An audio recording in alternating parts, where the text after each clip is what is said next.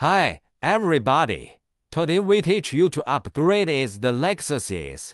This is its original car control. This is the upgrade after the appearance.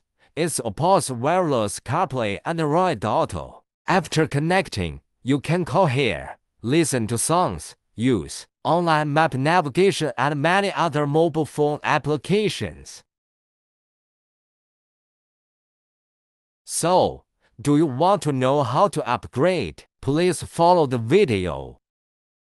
First, we rotate the gear grip left. Then remove the black decorative strips on both sides. Then we open the gear panel. The back of the plug does not need to be removed. The panel only need to put aside on the line. Now we remove the two screws that fix the cigarette lighter panel and remove the cigarette lighter panel.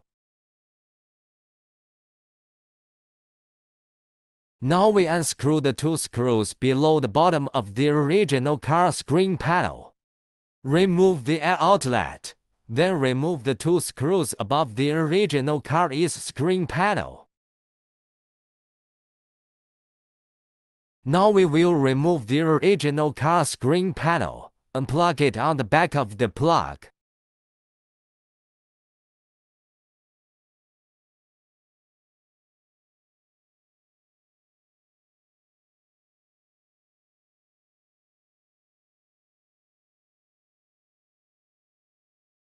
This is what it looks like after it is removed. To start the installation, we first install these two metal accessories to the back of the new car radio. Now we remove the metal support of the original screen.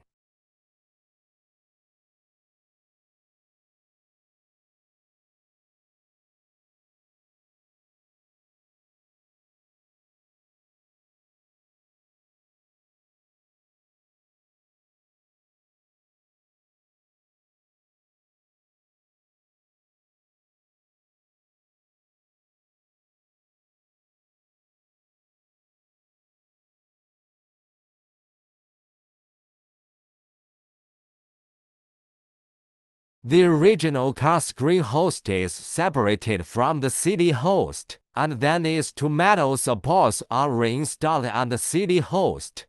Now we begin to connect the wire and insert the two adapters of the new wire into the CD host.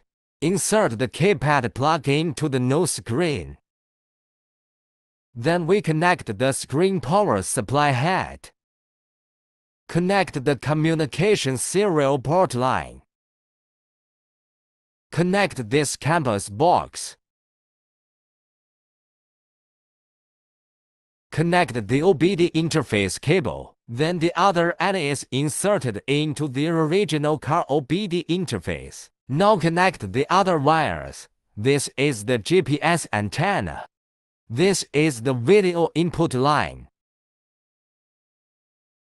This is a USB transmission line. It has two.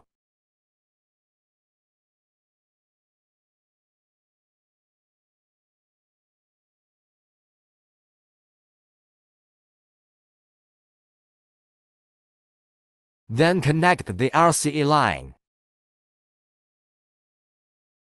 The red and white plugs on the power wire are connected to the AUX-in plug of RCA. Now we connect the new wire to the original car plug according to the size.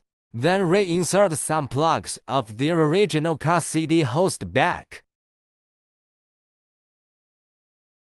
Then the two plugs of the new wire are connected to the plug of the original car. Plug the original car radio antenna back. After all connected, install the new screen and fix it.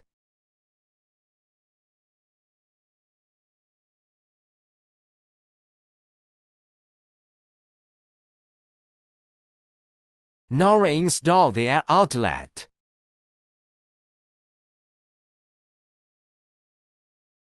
Reinstall the cigarette lighter panel.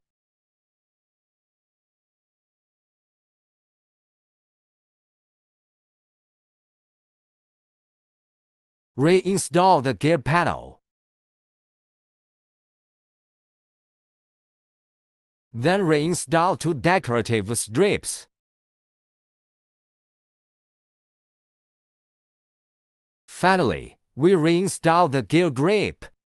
OK, now has been installed. Before use, we need to set the canvas. We enter Settings, Factory Settings, Input Password Entry, Canvas Settings, select Protocol Options, select the vehicle, select the corresponding model you click to determine. Note that the first setting needs to be connected to the network. After the setting is completed, you can use the No Screen button to control the original car air conditioning. In addition, it has many other features. You can use local or online maps. You can listen to your favorite radio station, preserve the original car CD function. In addition, it can also adjust the tone of the sound and set the size of the sound heard in the car seat. Okay, this video is here. Thank you for watching.